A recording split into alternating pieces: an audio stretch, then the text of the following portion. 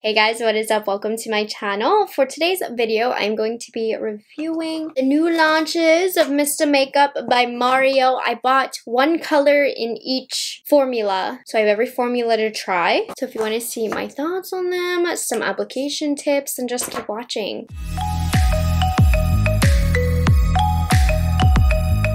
Hi guys, if you're new here, my name is Morgan. I am a product knowledge enthusiast. I just love knowing anything and everything about all of the new makeup on the market and sharing my thoughts with you guys. And Mr. Makeup by Mario has a new launch. It's been a while. I do enjoy that he spaced out his launch. It makes it more exciting, I think. And like I said, I bought one color in each category. Now, I've tried these products before. I played with them last night, so I already kind of have some thoughts, and I want to give you guys some application tips and all of that good stuff. So on my face, right now, I am not wearing any powder. I'm about to put powder down on one side of my face because when I tested these products out last night, I put down the cream products first and then I put down the powder products over top. But today I want to see how they work individually, how they wear individually, all that good stuff. So it still is kind of a test for myself. I'm going to put the powder on this side, so I'm going to set down my under eyes really quickly. If you're wondering what's on my face right now, Estee Lauder Futurist Hydra Rescue Foundation, amazing, Tarte Ultra Creamy. And then I am on day 2 of wearing the Patrick Ta eyeshadow palette that is super stunning. However,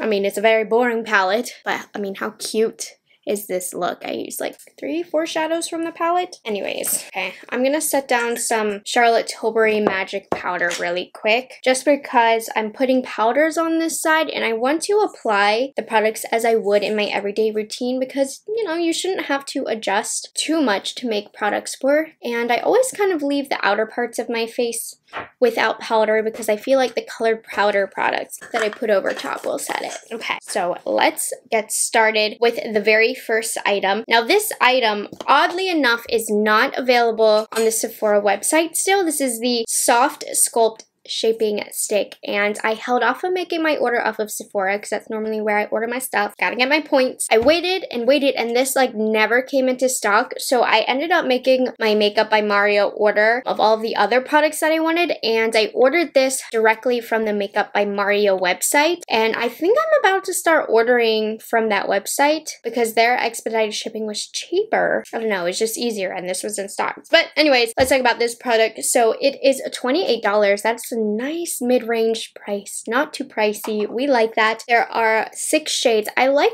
that he kind of named these by the depth of your skin. I got the shade light medium, and I was so excited because I feel like sometimes products don't have light medium, and I have light medium skin. It's just like I never know if I should go for the light or the medium because the light's always too light, medium's always too dark. So the light medium made me happy. So this is a dual-ended cream shaping stick that is buildable and swipes on seamlessly for true to skin definition.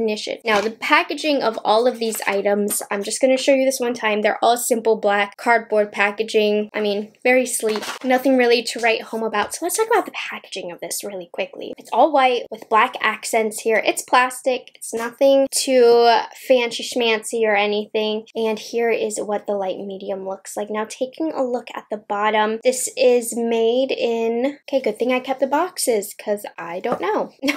This is made in Italy with an 18-month shelf life. Okay, now what's also interesting about this, I will say, this feels a little bit loose. It doesn't feel the sturdiest. That's just, you know, I'm used to luxury makeup, so I feel like I have to mention that. And if you actually pop out the bottom here, you have a brush that has like weird little balls on top of it. I think these are here because they help kind of move the product. They add that extra little bit of texture. I don't know. Let me zoom in closer. Okay, so we're gonna do this on the unpowdered side. Let me show you the swatch. So you can see this is cool toned. It's not warm at all. So I feel like this is going to be more shaping, which is what the intention is.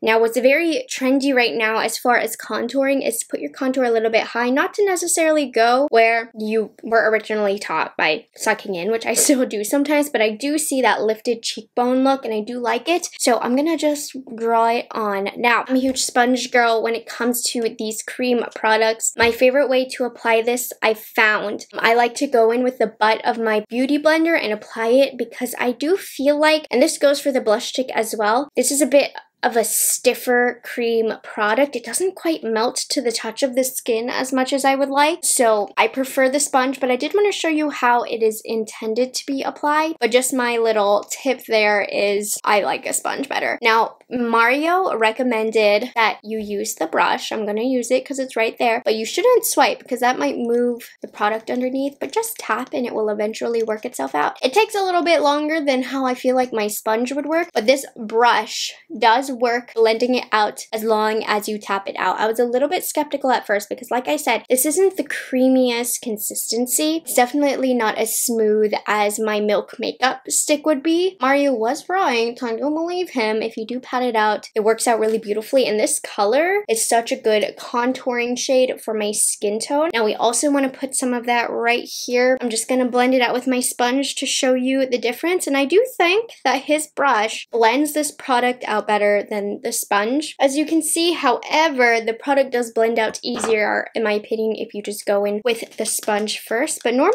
I prefer to use my sponge to blend things out, but I don't think the sponge is dense enough to really move this product out. This is one of the few times where if you're going to apply this directly to the skin, I'm going to recommend using the brush that it comes with. I mean, that blended in really nice, but like I said, it's not as fast as if I were to use a sponge. Also, I feel like this is too wide, the brush. This is me being extra nitpicky, but it's kind of hard to get it in the cap without the brushes fraying out.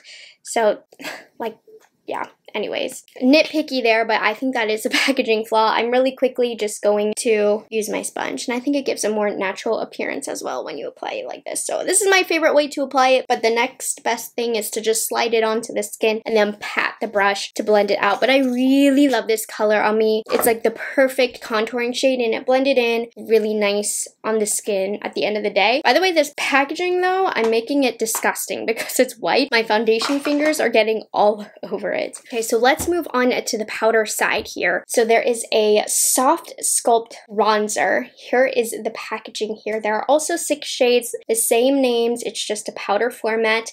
This is in the shade light medium. This is made in Italy with a 24-month shelf life. It's the same price as the cream. It's $28. So if you were deciding between one or the other, they're both the same price. This is also the shade light medium. You do have a mirror here. Very nice magnetic closure. This feels sturdier than the stick. It is plastic, but it's definitely more weighty than the stick is going to be. The stick definitely feels like cheaper packaging. Yep, we still have those 6 shades. This is supposed to be a buildable, lightweight, multi-purpose bronzer that's supposed to create both definition and naturally bronzed skin with minimum fallout. Feels nice, pretty creamy, and I want to compare the colors for you. So down here is the light medium bronzer. It definitely had a sheer formula, so I had to circle around a few times, and you can see that this has a little bit more of a brown tone, a little touch more warmth, whereas this guy, the cream, is more cool. So it kind of depends on your preferences here. I'm going to use the number 5 Rephr brush. I promised you this is cleaned off. I'm just going to do one tap in the product. I'm going to put this kind of in the same area. I want you to be able to see the differences here. I will say, typically I'm not a cream kind of girl. I prefer powders. I think they're easier, but there's something about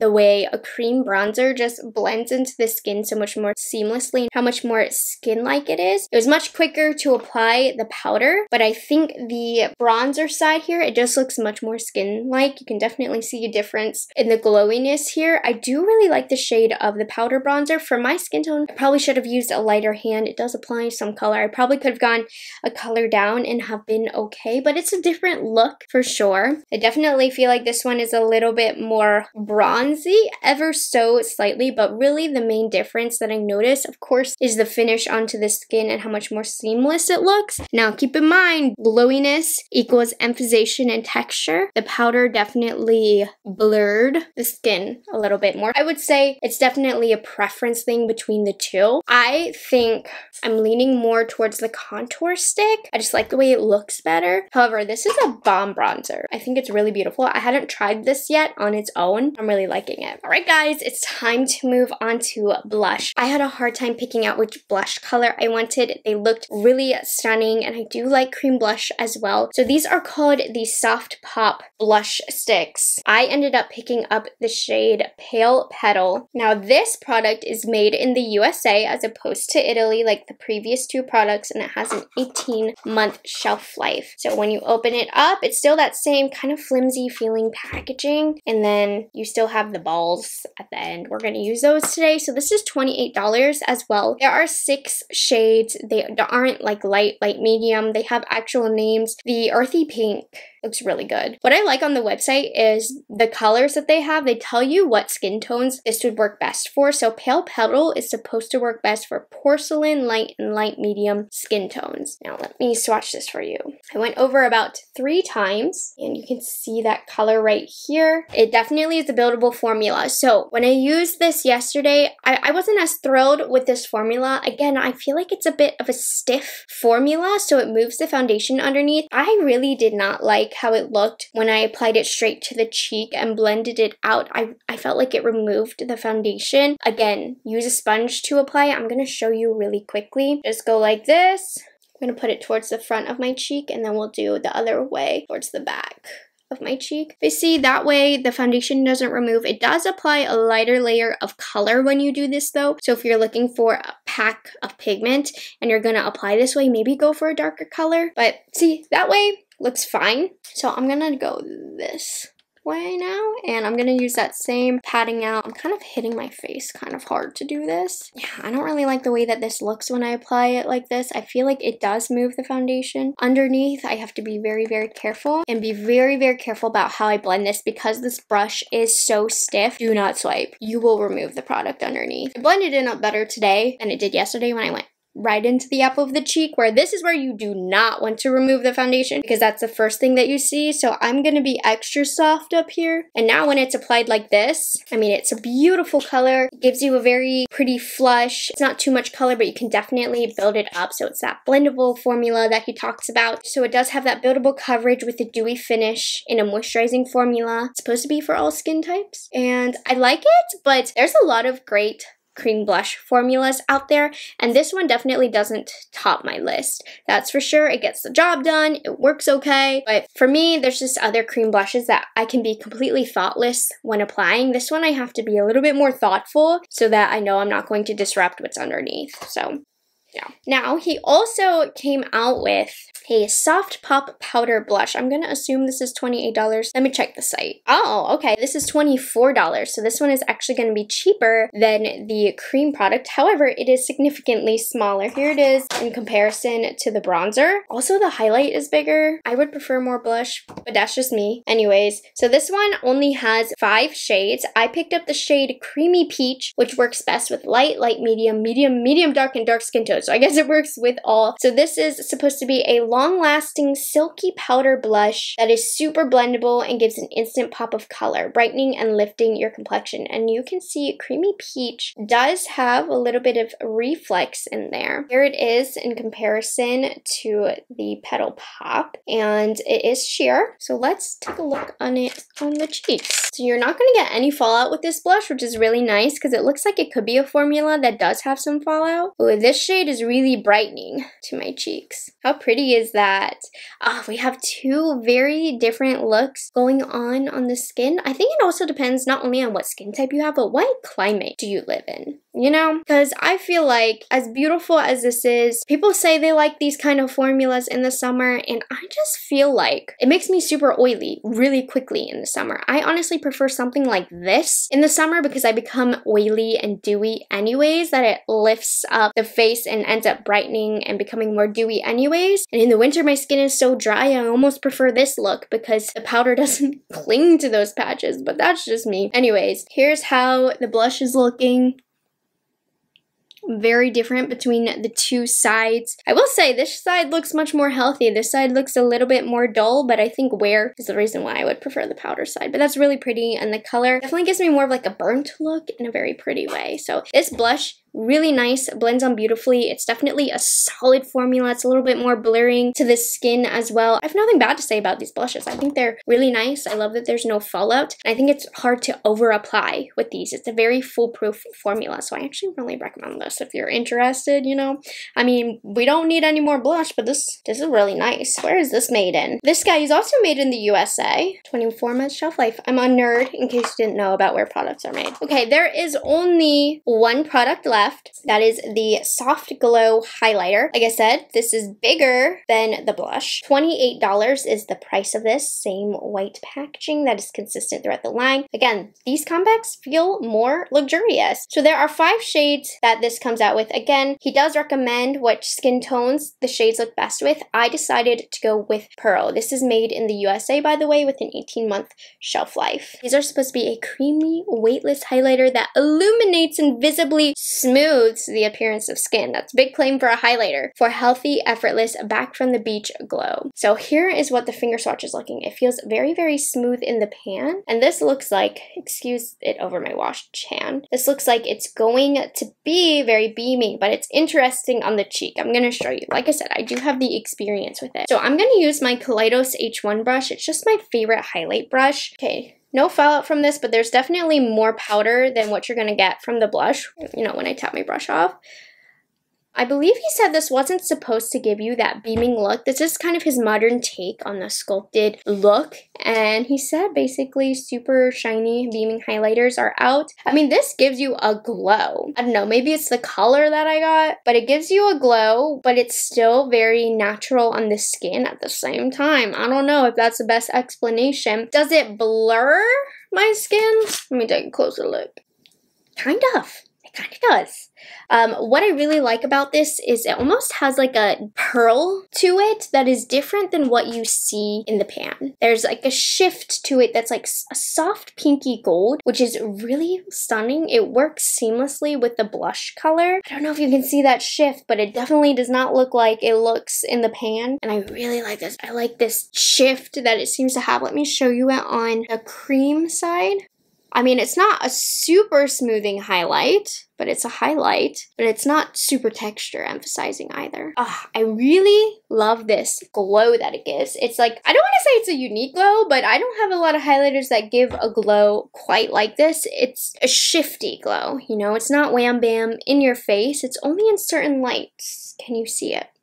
I don't know. Listen, I'm not telling you to get another highlighter. I know we don't need another highlighter, but there's something about this highlighter that is different than ordinary highlighters.